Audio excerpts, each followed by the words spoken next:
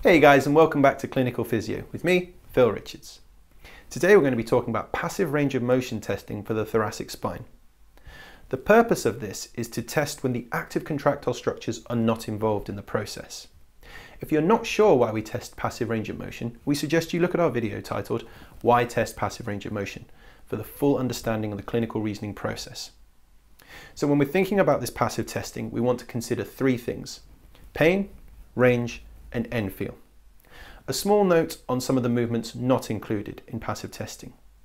We have excluded flexion, extension, and side flexions. And the reason we've done this is it's very, very difficult to isolate a true passive test in these. They are, of course, included in the active range of motion testing. Right, let's get to our main video. Let's get clinical.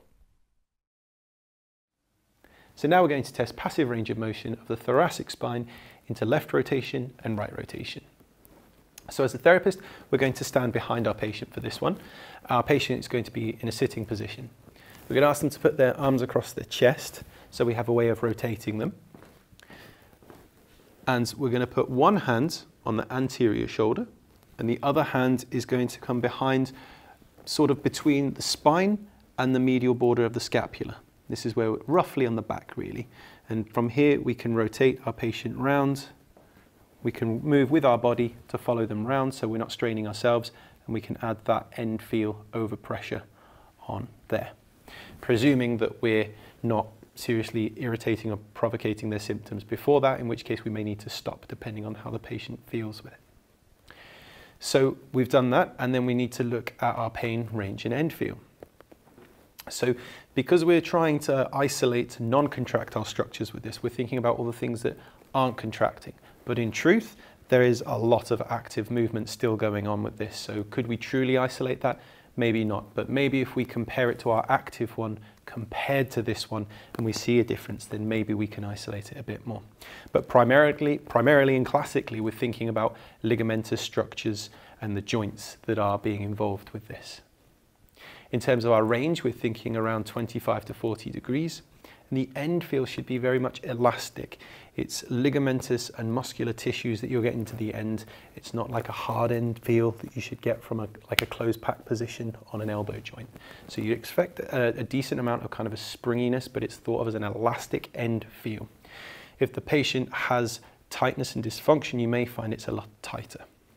So we've done left rotation, so now we're going to do right rotation. So if we ask Marie to put her arms across her chest, and so last time we came across this way to the left, so we're just going to repeat the same procedure but the other way. So this hand's going to come onto the anterior shoulder here, this other hand's going to come back posterior scapula a little bit more towards the spine, and we're going to move our body weight, keep ourselves aligned, add that rotation and that overpressure there.